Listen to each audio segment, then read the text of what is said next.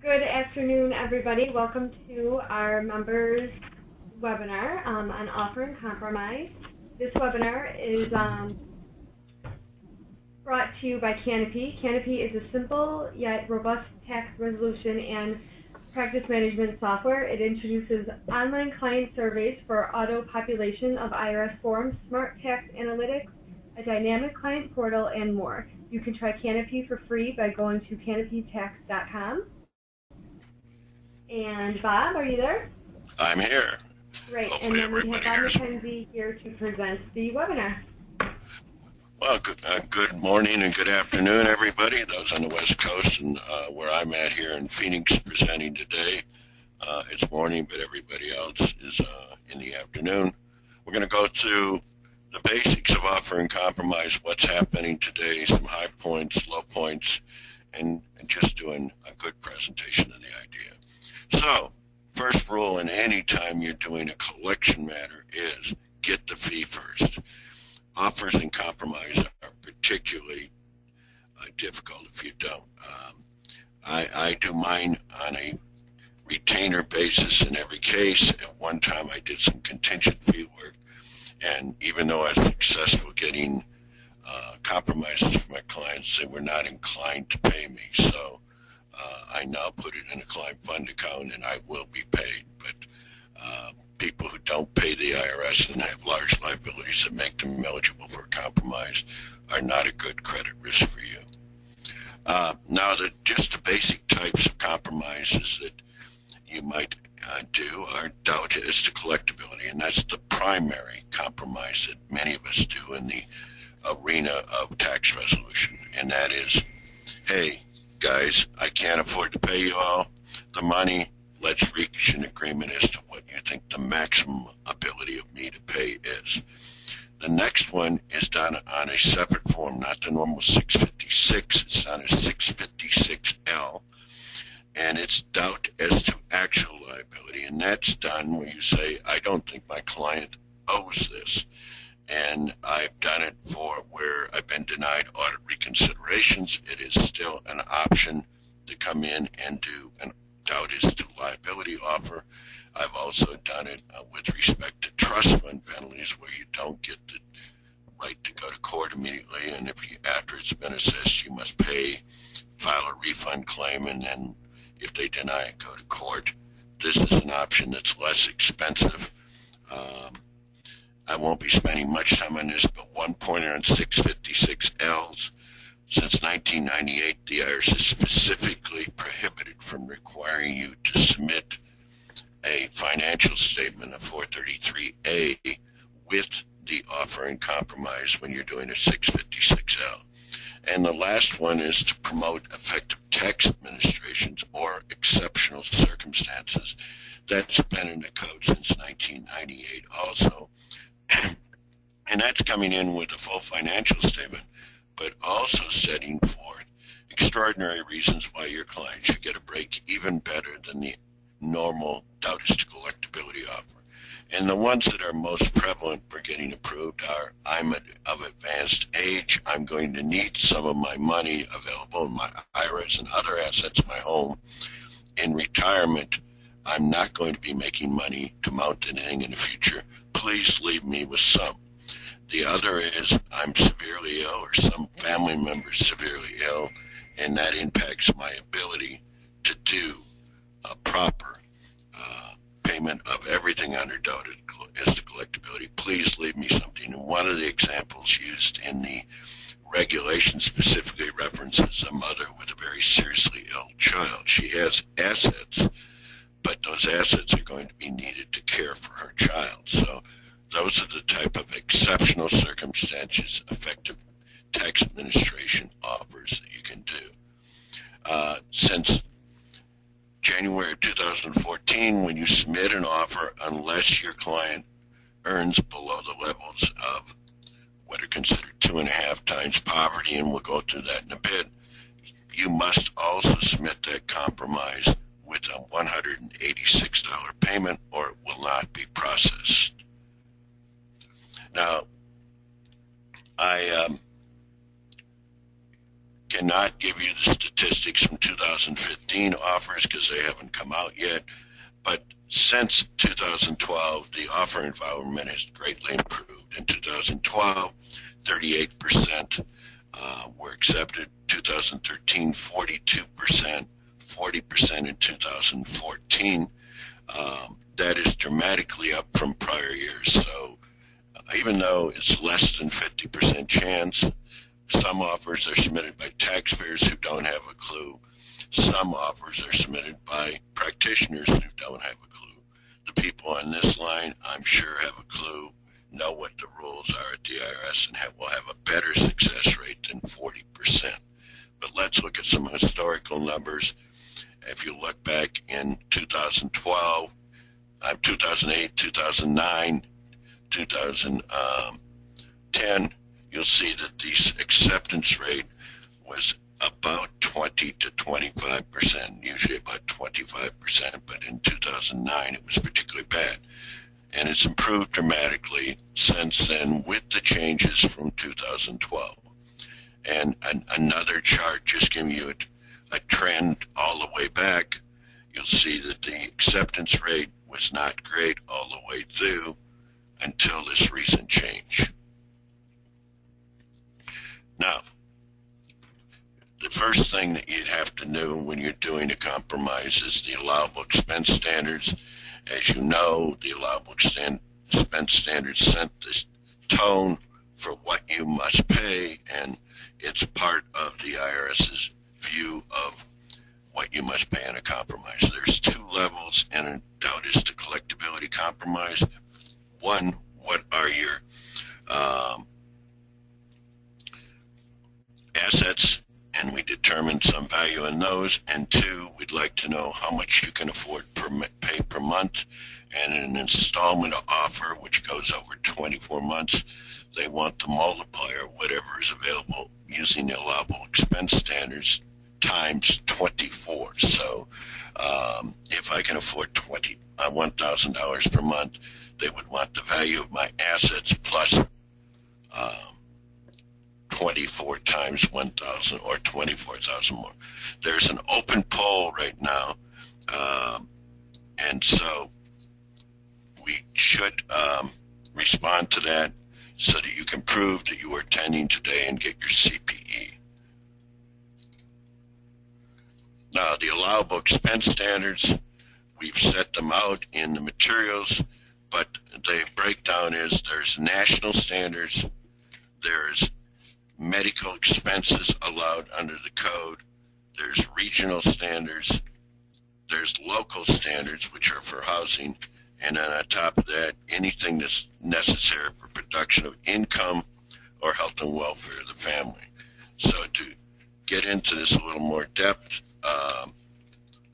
we need to know what the standards are and go forward through them in detail, but the standards are available on the IRS website. You can look them up and get the standards as to what they currently are. Usually each March, the IRS revises them. In the materials, which were included for you, you'll find the standards as they existed in March of last year, in which we've been using.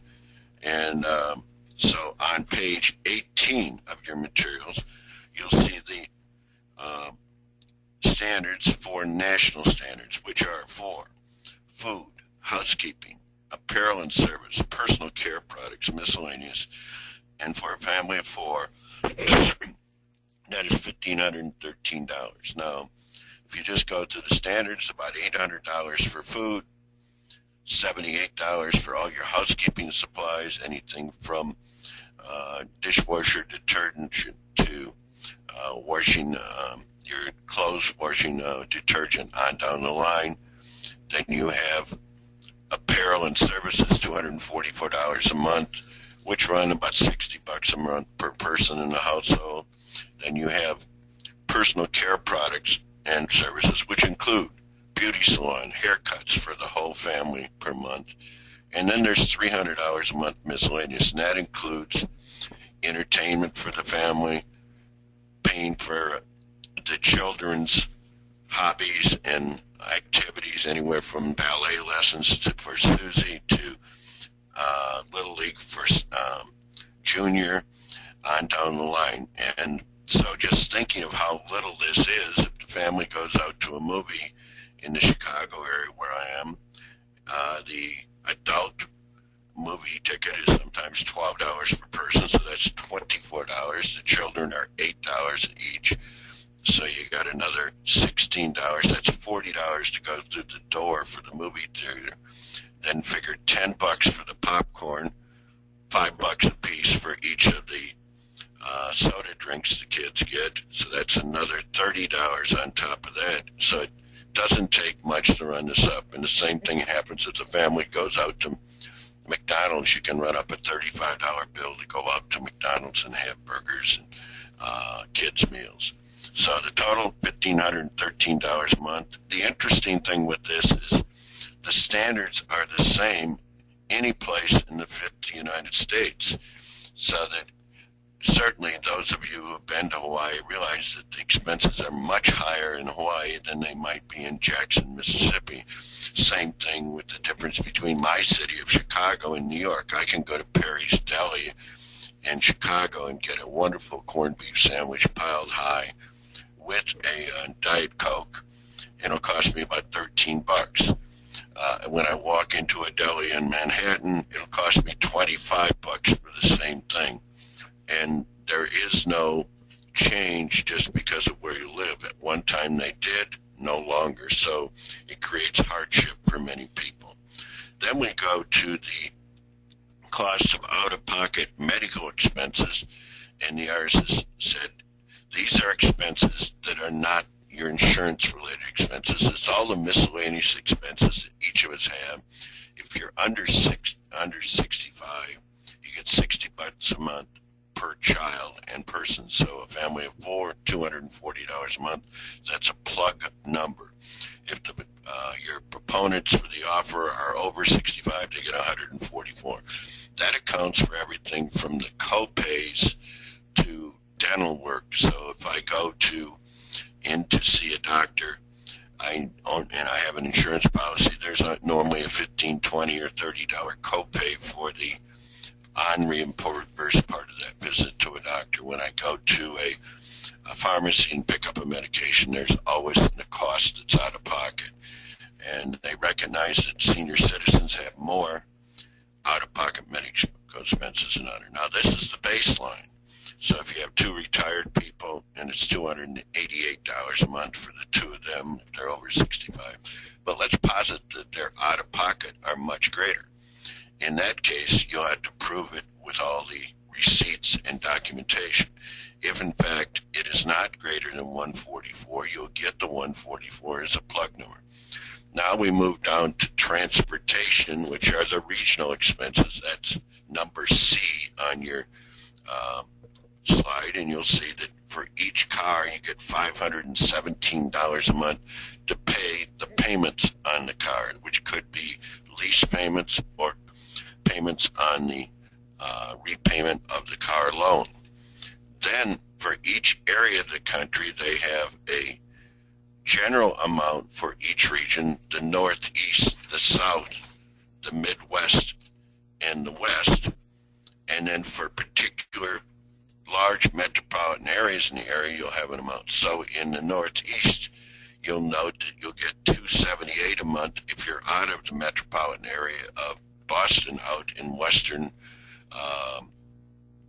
Massachusetts, or up in New Hampshire, Maine, Vermont. But in Boston, you'll get a little less. You get $277. New York, much higher, $342. Philadelphia, $299.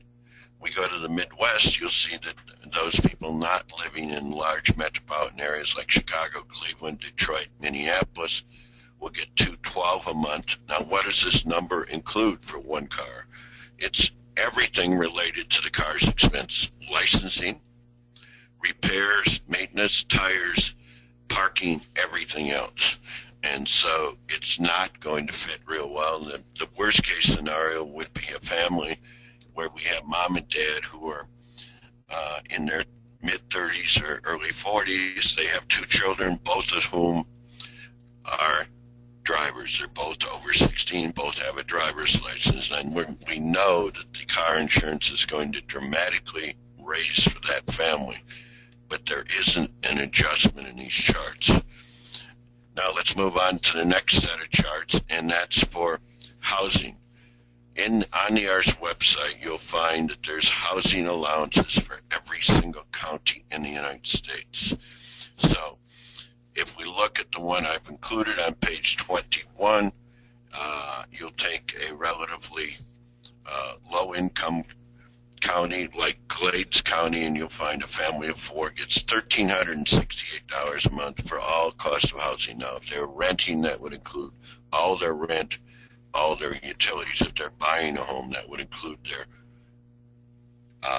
house payments, their taxes, the repairs and maintenance, and utilities on the home. But if you look at a county that is a lot more affluent, like Miami-Dade, you'll see that that same family living there would get $2,300 per month. And the IRS gets these statistics from the Bureau of Labor Statistics. And once again, there's flaws in these statistics because they average all housing in the county, including in Miami, they'd have the single occupancy residence, or in other words, the hotels where poor people go and are very low, tiny room residencies, the motels, the rundown neighborhoods. Those averages are included with the nice homes in the areas, and it also includes Section 8 subsidized housing, so that somebody who receives a federal subsidy for the rent, it will be included at the lower amount in the rents. So this also creates hardships for younger families which have recently purchased their home versus the retired people who may have owned their home for decades, and the mortgage payment and the taxes are much lower. But again, every county in the United States. And then the last portion of this is we have local standards, which are the housing. Then we go to necessary for production of income and health and welfare of the family. And what's for production of income? Well, the first and easiest is a 2106. If your client is taking unreimbursed business expenses as an employee, it's a start of what they have to spend to maintain their income. They may have some they can't claim but are true expenses. For example, you may have somebody who has a professional license, like an accountant, a lawyer, a doctor, and it's not reimbursed by their employer, but is certainly necessary to produce income. Health and welfare, first of all and foremost, is health insurance. So this is in addition to the out-of-pocket expenses. Whatever amount your client has to pay for health insurance per year is included. And with the Affordable Care Act, many more people will have this expense, since more than 10 million more people are covered by insurance. You'll need to get proof of the true out-of-pocket cost of your client for that. Now, some things are debatable, like what's necessary for production of income. An example of one I fought a few years ago. My client was a financial planner who couldn't manage his own affairs, owed a few $100,000 to the IRS. Among his expenses were country club dues. The IRS said that's discretionary. We're not going to allow that. It has to fit within the national standards. And my argument was that's where he meets clients. He belongs to the country club and goes there in order to find clients to do financial planning for. And my glib response when they said we don't accept that was, where do you want him to get clients? At the local methadone clinic or at a country club where wealthy and upper middle class people go? After some dispute, we were allowed that. Health and welfare of the family, another thing. Life insurance policy you get, but only to the extent of the cost of term policy. Since whole life has a savings component, they're not going to allow that. So you're going to have to come up with an equivalent. Now, with that all being said, let's just summarize allowable expenses. You'll never be told by an offer examiner by the IRS that you can bargain about these. But within the Internal Revenue Manual, it says they can look at the individual facts and circumstances of the taxpayer. And in the Internal Revenue Code, they can look at the individual facts and circumstances of the taxpayer. So if I'm representing somebody in a high-cost area, LA, New York, I'm going to argue that the standards don't fit people who live in those communities. It's much more expensive to live there than Jackson, Mississippi, the capital of the poorest state in this country. And so you, the practitioner, have to recognize that you can bargain. There is discretion, and there's a statutory requirement that they consider that. Medical expenses, as I mentioned before, if your client has more than the plug amount of $60 per month per person, you got to submit the expenses. The regional expenses for cars. If you have that family with teenage children, you have to argue that the expenses are not reasonable for the facts and circumstances of your client's case, and therefore the Internal Revenue Code should be applied with respect to the regional standards. Same thing with local standards. There's an example that if you live in one county on the border, you may have much lower allowance than just across the border. Why would that happen?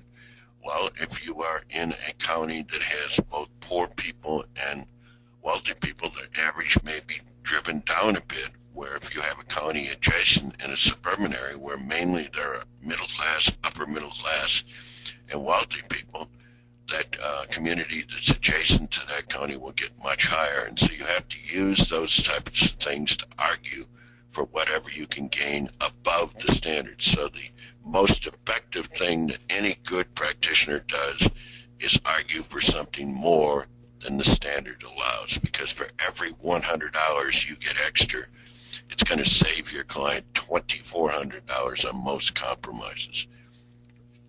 Next one. Be aware that you have to use the 2015 offer and compromise form. If you use anything that was published beforehand, it's going to be returned. Included in the form is a waiver of the requirement that you make a down payment. And on your materials, you'll find a copy of that waiver in the 656. And I'll go to the page right now. On page 41, you'll find that if your client has a family of 4 and lives in the contiguous United States, that they can make up to $4,969 per month gross and seek a waiver of the offer and compromise fee. So certainly you need to check that box at section 4 on page 41 if your client is below that. And then you'll see that for Hawaii, they do recognize in Hawaii that it takes a lot more to live in Hawaii than it does in the continental United States. So they'll give a waiver for hardship for $5,700 and $15 per month. In Alaska, which is even more expensive, it's more than 25% higher. They'll give $62.13. Now, if you're arguing about the $1,500 a month allowed for national expenses, this is a compelling argument that in a state like Alaska, you're getting at least 25% more, and you should be arguing again when we go back to arguing the allowable expense standards that you need more because of the high cost of living in Alaska.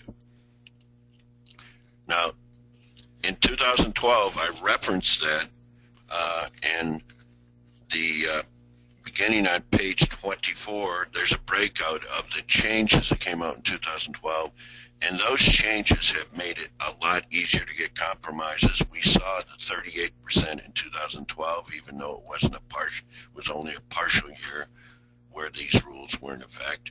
We saw the increase in acceptance in 2013 and again in 2014. So let's go through a summary of those changes, and then we'll go through the detail.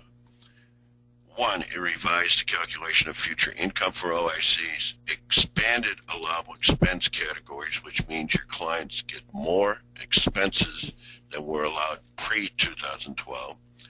It liberalized the valuation of vehicles. It liberalized the valuation of assets used in business. It reduces the use of a dissipated asset theory. I'll talk about each of these in depth.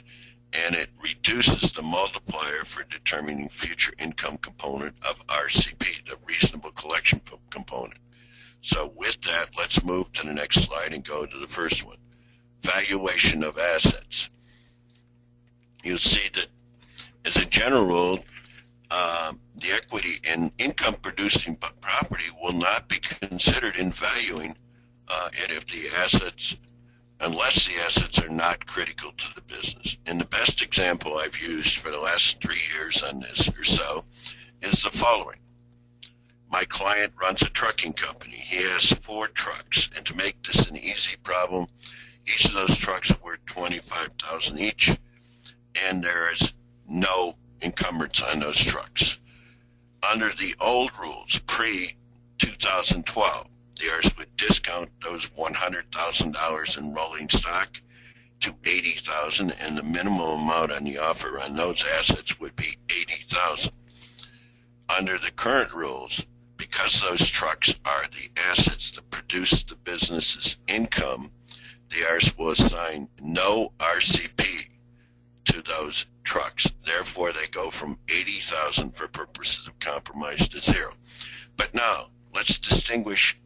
It says not critical to the business is the test here. Let's go to this. That same trucking company with 4 trucks has a junk truck out behind the garage where he repairs and fixes his truck. It's worth $4,000.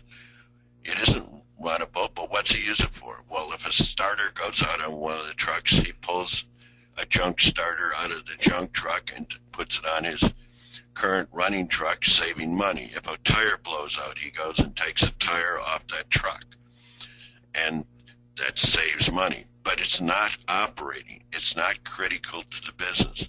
Therefore, if that truck is worth $4,000, the IRS is going to assign it a value of $3,200. So you can have the situation where $100,000 in operating trucks have no value, and a junk truck worth $4,000 is assigned a value for compromise for the reasonable collection potential of that asset of $3,200.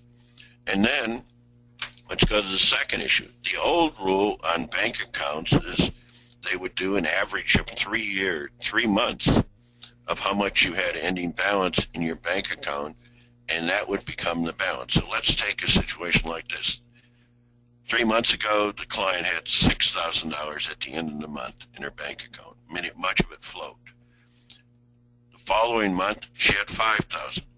And the third month, when you're preparing the financials, she only has $4,000. Well, instead of accepting $4,000 for the value, IRS would add the 3 together. 6 plus 5 plus 4, $15,000, divide by 3, and the taxpayer would be assigned a value of $1,000. With the new rules, though, automatically the IRS will subtract $1,000 from that $5,000, and then they go to what is the amount of agreed upon allowable expenses of the client family. So if in fact the client had $5,000 using the IRS convention, they get a $1,000 reduction, and if they have $3,200 in allowed expenses per month for the family, the total reduction of that $5,000 account will be $4,200, and your client will have only $800 value for that. I encountered a review matter that another practitioner asked me to review on an RCP the other day, and I was asked to review the RCP, and the first thing the revenue officer investigator had failed to do is reduce the operating assets of the business, which were worth about $80,000. And right off the top, she had included that in the amount of the RCP. We then moved to the bank account. She hadn't applied the requirements of the $1,000 reduction or the amount of allowable expenses. We picked up another $5,000 there.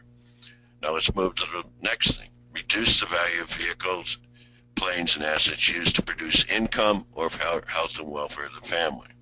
Now, these are not planes that you're out doing as a hobby. They're not boats that you use for recreational purposes. It's needed for the family. And so, in most cases, you can argue for 2 vehicles for a family of 4 with a husband and wife, each needing a car to do the family duties. Even if it's a non-working spouse, he or she is going to need to drive children to the doctor, drive children to activities. So let's take an example. Car number 1, worth $20,000. Amount owed on it, $15,000. Well, how would that be valued? Let's take that $20,000 car reduced by 20%. That's $16,000. Subtract $15,000 encumbrance. It's got $1,000 value, but then you get up to $3,450 reduction. Now let's take the second car, which is much less value. That car is worth $6,000, is fully paid for. Discounted, it goes down to 20%.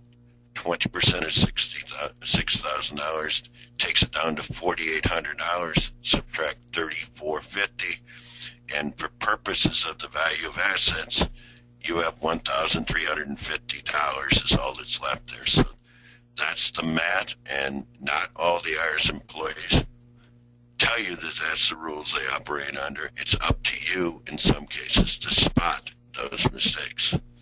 Now the next concept is dissipated assets theory. And the theory of that is you either spent too much money or wasted too much money, and we're going to add it back into your assets. And so an example where the IRS appropriately did that is I represented a person who had a tax shelter liability. He'd received a large amount of money from the sale of his business. He'd sheltered all of that income by buying a shelter from one of the big 4 accounting firms, which didn't work. He eventually owed them millions of dollars. But having taken his money from the company, he then moved to Vegas and gambled a lot of it away. That would be dissipated assets. Now, the one thing is the IRS can only look back 3 years now. Another one where they tried that for me is my client faced a $50 million tax liability from 1999 taxes. Well, he had sold his company. He'd made a large profit on it. He bought a tax shelter. He didn't pay taxes in 99. The IRS found the tax shelter. They eventually audited him. It took them years to get the liability agreed to, but he owed, with penalties, interest, and tax, about $50 million. Well, when he sold his company in 99, he put the money into the market in .com companies and lost a lot of money. He'd gotten about $80 or $90 million in the sale of his business. It dissipated. Then a couple years later, he went through a very torturous divorce, and half his money was given to his ex-spouse. So that reduces assets. In the 2009 crash, he once again lost money. And so by the time we were making a compromise, he was down to $4 or $5 million in assets from having had this large amount of money. The IRS argued that that the drop in the market in 2009, in 2000, when the .com crash came, he should have anticipated that was a dissipated asset. So he argued that giving his ex-spouse half his assets in a divorce was dissipated assets. Both of those were erroneous arguments. They were not bad faith use of money, but the better argument I had on those is more than 3 years ago. And now what about the 99 crash? Well, once again, the assets did not recover at the time I was doing the offer in 2014, and the IRS had asserted that 99 crash was dissipation. The appeals officer found it not to be. The 401k exception. In the past, I've had clients who came out with only their IRA or 401ks after they'd lost their business, and those were exempt from being taken in bankruptcy, but they are assets that can be seized by the IRS. So I've had clients who couldn't find a job. took the money out of their 401k and started a business, paid the taxes that were due for that withdrawal, and the IRS before 2012 would argue that was dissipation of assets, and if client had taken out $100,000, they would take into account the taxes that were paid, which could be $30,000 in this case for penalties and everything, and then they would say that $70,000 had to be added into their assets. But under the current regime, if that money went out to go into an investment in business that was there to produce income from him, they would not claim it is a dissipated asset. Let's move on. So, the other part that is important, we went to the allowable expense standards, but for the purposes of consideration of offers and compromise, there's several other expenses that they're allowing now that were not allowed before 2012. Student loans. I've had doctors that I've represented who are making $300,000 a year, but they're paying $20,000 a year toward their student loans. And prior to 2012, the IRS would disallow all those payments on the student loans, even though the major reason they were able to earn that nice salary was because they had student loans that educated them to become a doctor. Payments to state agencies proportional. So if I owe $50,000 to the state and $500,000 to the feds for a total of $550,000, whatever the allowable expense standard that I end up with allowable expenses available, proportionally, there should be separated out 50 over the total amount owed of 550 times the amount available in the person's budget to be allocated to state payments. Charge card payments. Up until 2012, my client could be paying $500 a month in charge card payments, and the IRS would not allow them. They are now. Another thing they changed with this 2012 is they used to, if I had a client whose car had been a 5-year note to pay it off, and he's on the last year of payments, they would only consider in his budget the car payments until full paid. They now will consider that the likely event is after 5 years, the taxpayer will have to get another car, and so they'll project his payments as having been payable into the future at the same rate. So if you were paying $500 a month for a car that will be paid off in 6 months, they won't stop the budget at 6 months. They'll assume that he'll find a replacement car. And then if you have an older car, 6 years older or older, so if you have a client who has a 2010 or prior vehicle, they automatically will get $200 per month extra in their budget above the allowable expense standards for that car. And if you have a newer car, but it has been driven a lot, it's out of warranty essentially, it's at 75,000 miles, you should take a picture of the odometer reading so you can prove to the IRS that the car has mileage above 75,000, and it will give you an extra $200 a month for your client. Now, I mentioned this before, but I want you to know the code section. When you're bargaining for allowable expense standards, certainly we take everything the IRS lists. But on top of that, when I go to bargain with appeals, because a lot of times I don't have success with the offer specialist, I bring a copy of 7122C2B.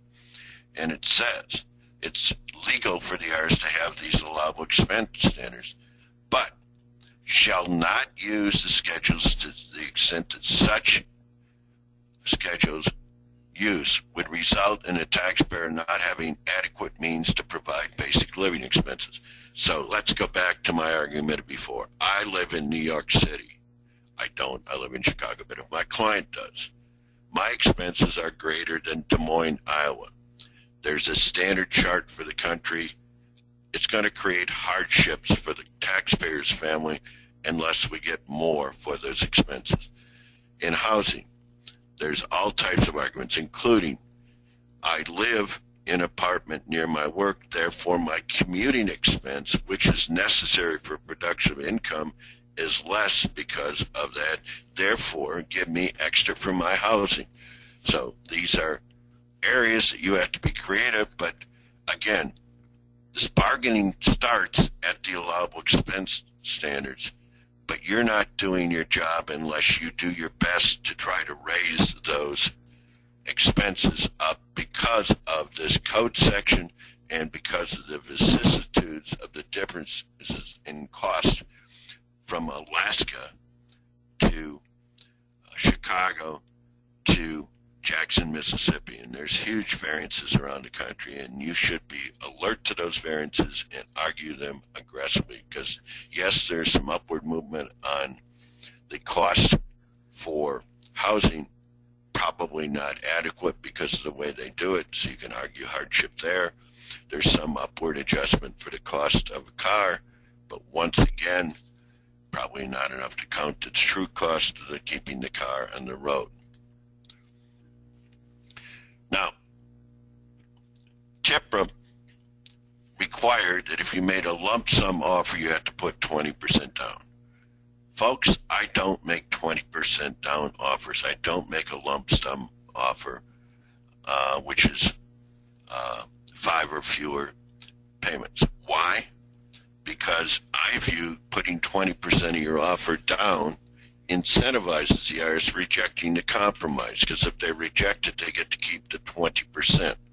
So let's take an example. Your client owes $200,000. You're offering $50,000 to settle. If you make a lump sum offer, you're putting $10,000 at risk. I don't do that. Now, you do get a little advantage on how much will be owed by doing a lump sum offer, but since the IRS only accepts 40% of offers 60% of the time in a lump sum offer, they're keeping the money. And I don't want to explain that to my clients. So I use the periodic payment offer, which is payments of more than 5 payments. And in that case, I have to start making payments. And the general rule is I'll make small payments with an offer of a lump sum in 24 months. So that same $50,000 offer, I will come in and say, my client will pay $250 a month with a lump sum in 24 months. If I did a lump sum offer, my client would lose $10,000 on that $50,000 offer. If I do a installment offer, periodic payment offer, and my client has paid 10 months of payments and then gets rejected, she loses $2,500, which is a lot better than losing $10,000. So again, I do not ever submit at the beginning a lump sum offer. And the next thing you should know is you can tell the IRS where to apply payments. And here's the reasons you want to do that. You may not be successful in your offer, but you are making payments. So, simple situation. Your client owes 2014, 2013, 2012, 2011 taxes. Generally, income taxes that are over 3 years old can be discharged in bankruptcy. So if I'm sending in a payment to the IRS as part of my offer, I don't want the payments applied to an amount I may be able to go bankrupt on later. I want to apply it to the newest liability. So in that hypothetical I just posited, I would send in a 656 PPV, and I would note on the check and on the 656 PPV, partial payment voucher, that I wanted the payments being made applied to 2014. Therefore, if things go badly, my client will have gotten a benefit toward the liability that could not be discharged in bankruptcy for quite some time. So here's some examples of how I do them. Your client, the new rules have changed how the IRS does the multiplier. So in the old rules with 5 or fewer, the multiplier used to be 48. So the example I give, before 2012, if your client could afford $300 per month, the IRS would demand for the future income component another $14,400 above the value of their assets. Under the current rules, they would demand $3,600, a substantial reduction. But when I'm doing 6 or more payments, which is my offers, the old math used to be $300 per month times 60, and now it's $300 a month times 24, so the amount goes down from $18,000 to $7,200.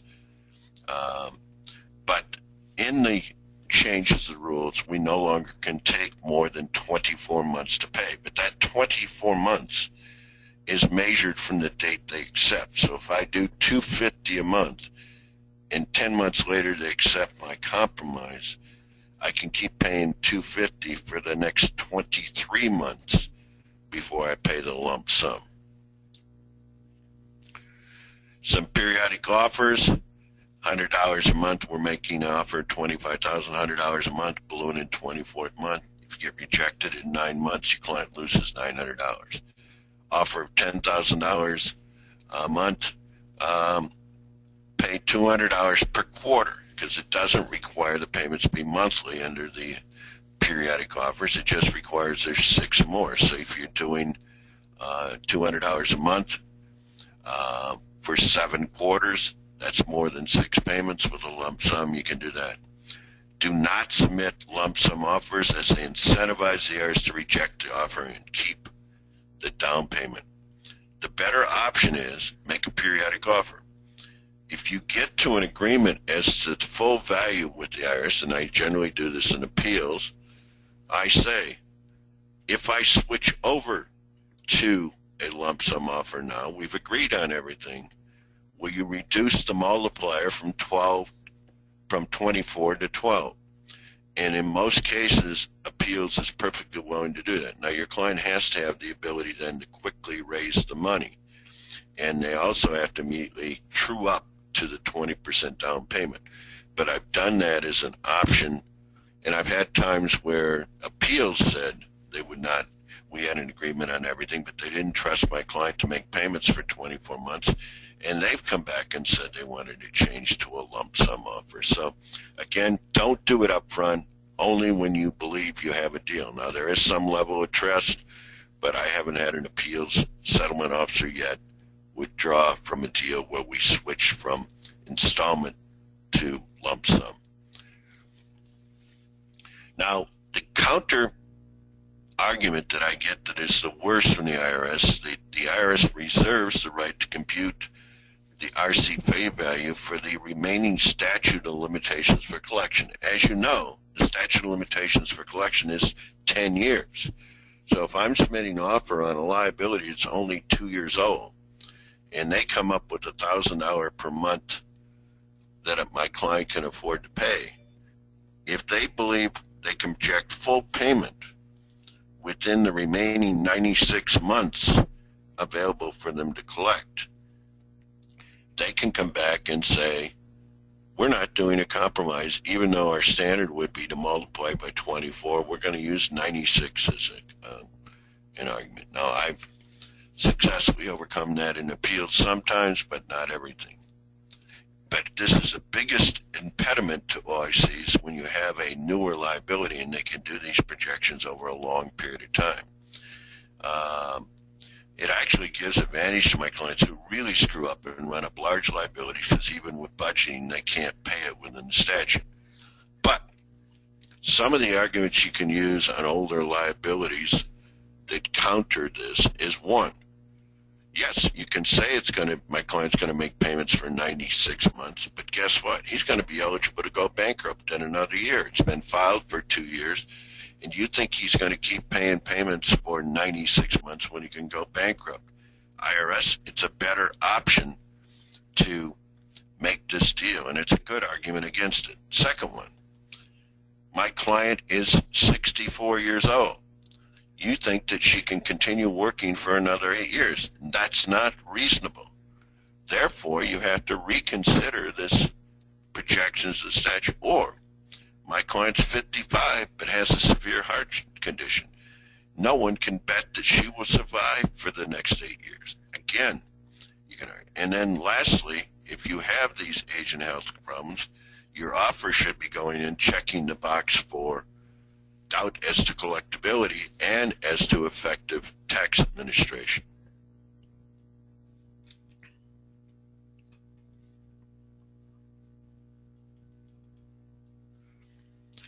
So, summary of what we just covered. I shouldn't say that. In 2011, some of the changes the IRS made is they streamlined offer and compromise. They raised the level. It went up from $25,000 owed to $50,000. So if you have a client who has a relatively modest liability, you send it in with a letter saying this is being submitted as a streamlined offer. You write streamlined on the top of the Form 656. Those generally will be reviewed in either Holtzville or Memphis and not sent out to the field for further investigation. And they'll move faster through the system. Now, the reason the IRS set the $50,000 level is, by law, any compromise of a liability more than $50,000 has to be approved by their lawyers. And anytime we lawyers get involved in something, it's never going to move fast. So therefore, if you have that small liability, the taxpayer can't have income above $100,000 per year, period, and the liability has to be below $50,000. But it is an option that will speed up the process. For the larger liabilities that I generally represent, it's taking well more than a year to get through the system. So in 2010, they did some more changes too, which are good for you to know. They don't always use 3-year averaging when it would not be appropriate of income. An example I had back before then is a realtor who in 2006 was making $125,000 a year. In 2007 was making $80,000 a year. In 2008, when the crash was full scale, she made $20,000. The IRS averaged the three together divided by 3. This 2010 initiative requires them to look at their current income and the potential for future income. And it certainly, when I had that offer pending in 2009 for my client who owed taxes for 8, 7, and 6, mainly for 6 when things were good, it wasn't fair to average those 3 years because 2006 was an extraordinary time in the housing market. Certainly 2008 was an extraordinary in the opposite direction. But now, as of 2010 and continue, you can argue against this averaging of income. Now, where it's appropriate, I represent commodities traders, and frankly, their income jumps up and down all the time, and it's not inappropriate for the IRS to do income averaging. They're also, the IRS was suggested that they look at people who are unemployed, and if it looks like they're going to stay that way, to suggest that a compromise may be appropriate, and certainly income averaging wouldn't be appropriate for somebody who's lost his job and it may not get a good job again. Okay, some things that the IRS may come back at you or make you do to get a deal. The IRS now can come back and suggest you give them a future income collateral.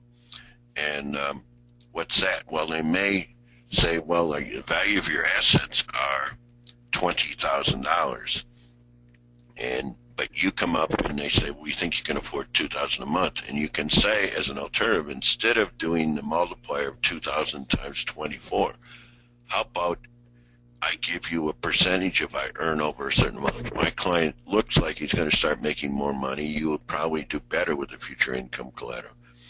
That's one option. I've also had them know as a way to negotiate around the 96 months I talked about before, the projection over the time, is to say, let's use the current multiplier for 24 months, but we'll give you a collateral agreement that if he makes over a certain amount in any year over the next 5 years, we'll give you a percentage of it. So you have the money right now to settle, but you have the upside if my client starts doing better. Now, I don't lay this out as a first instance usually, but if they come back and say, no, we want 96 months of payments or 84 months of payments and we think you can pay it and we're not going to give you a deal, one way to counter that is to come back with this future income collateral.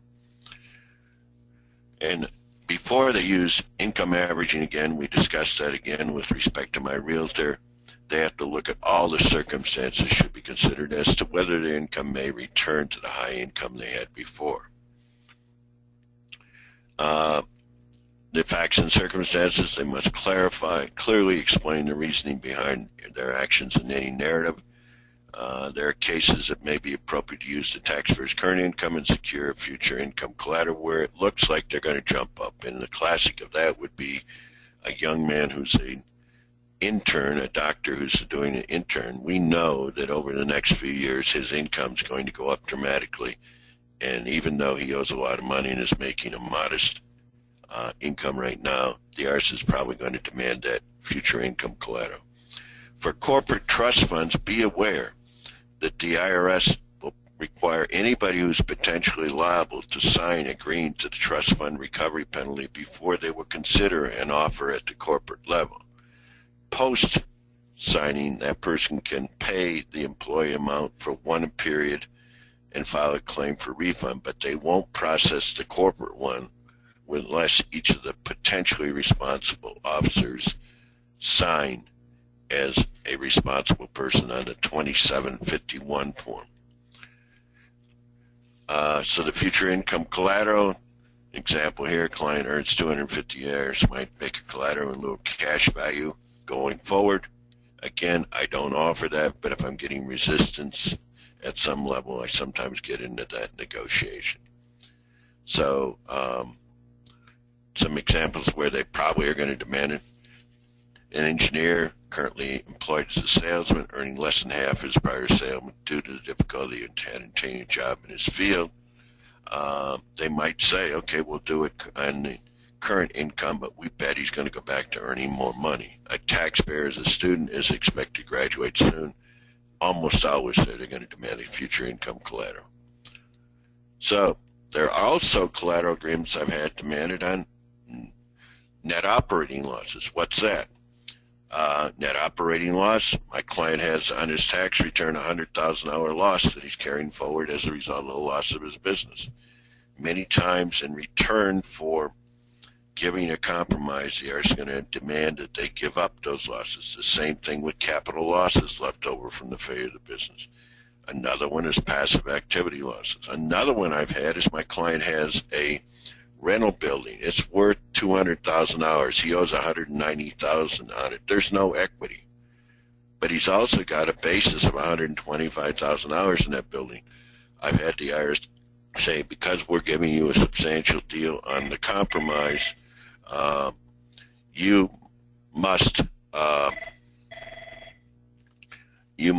give us a collateral agreement taking your basis from 125 to zero. I'm sorry, folks, for the ringing phone. I do not have a do not disturb on my phone today.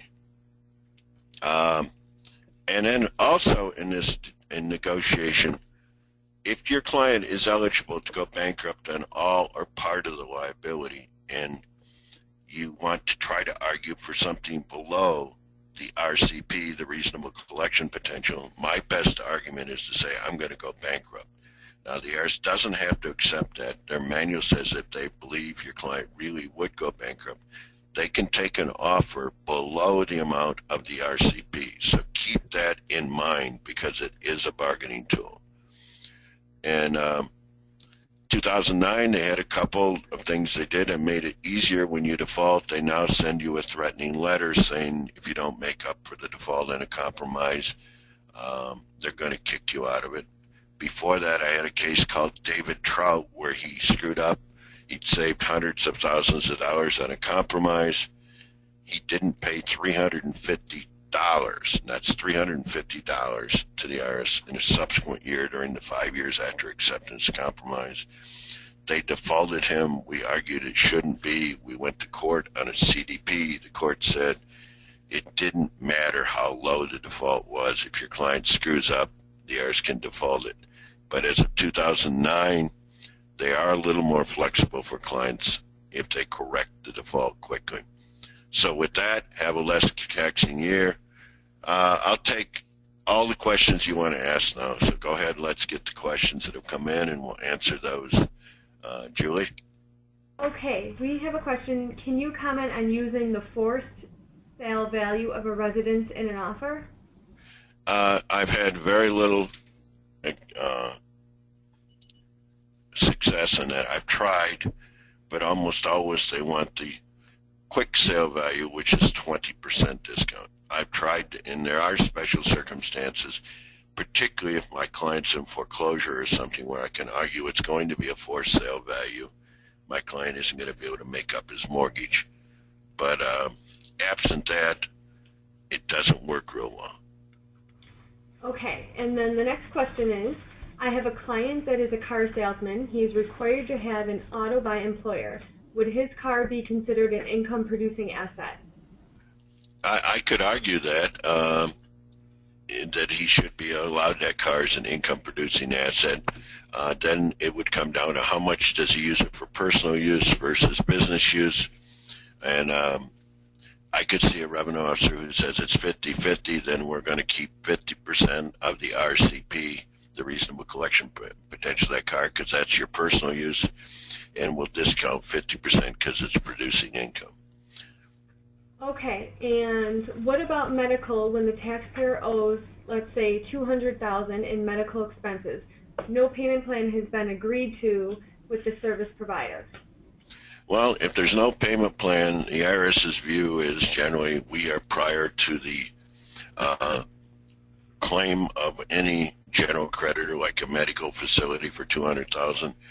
And if your client wants to get out of that, let him go bankrupt. I haven't had them saying, okay, we're going to allow for this. Now, if a judgment has been taken and your client is paying pursuant to a judgment, you have a good argument. If a judgment was taken and a lien is perfected ahead of the IRS, then at least with respect to the value of his assets, subject to the state exemptions allowed against that judgment, you could argue that those assets are, in fact, the IRS is primed, and therefore they should reduce the RCP by the amount of assets that are primed by the judgment lien. But if it's just a general claim by medical providers, I haven't had any success in getting them to reduce what my client had to pay on the compromise. Okay, and are payments on a personal loan an allowable expense? I'll put them on in the budget, but generally no. Okay, and then our last question will be, would you do an ETA offer for a 68-year-old with some home equity and small amount of excess monthly income? Well, the next question I'd ask is he or she still working? But yes, when I get to a 68-year-old, I usually do ETA along with doubt as to collectability and offer something less than what the RCP may be for collectability, because it's reasonable to assume that 68-year-olds are going to wind down in their earning capacity and they're going to need some of the money. The problem with ETAs is you can never fully estimate what you're going to have to pay. So, for example, I did ETAs on a couple who were in their 70s. They had over $500,000 in assets available for RCP. And if they'd have been just doing the doubt as to collectability, the IRS would have wanted that. But then if they're going to apply ETA, how much does that get to then? What the IRS's solution was, and the only thing I could get at appeals was, we'll take 1/2 the value of that $500,000 in assets to settle this $1 million liability of your client. My client was able to get a reverse mortgage on her home, his and her home, and we were able to pay off the IRS and settle the liability. But there is no magic formula when you get to ETA. It's whatever is the perception of it. The IRS is fair, and you can try arguing with management, but that was the deal we took in that case. So ETA is a very difficult determination of what's fair if you can get to an ETA settlement. Okay, anything else coming? Okay, I appreciate everybody attending. Go out and make those offers, but make sure you're at some level where you can qualify. Don't just submit them like some of these tax resolution firms that advertise on radio and TV so they can collect their $5,000 fee. They submit compromises that would never, ever qualify. We're professionals. ASTPS encourages professionalism. Certainly, I'm never going to make an offer right at what the IRS RCP would be. I'm going to come in below that. Why? Because even though their manual and the booklets they give you say you got to be right at their RCP, that's not what the Internal Revenue Code provides. We have the ability and skill to argue something lower than that. So do that. You'll make some money doing this. Thank you for attending today. Julie, thank you. Great, thank you. For anybody else who had any unanswered questions, we will do our best to send an email answering those, or if you have any other questions you would like answered, you can email those in as well. And for anybody wanting to take advantage of the webinar discounts available to you for other offer courses that we've run, you can email the order form in the handouts to Julie@astps.org or Mitchell@astps.org. Thanks.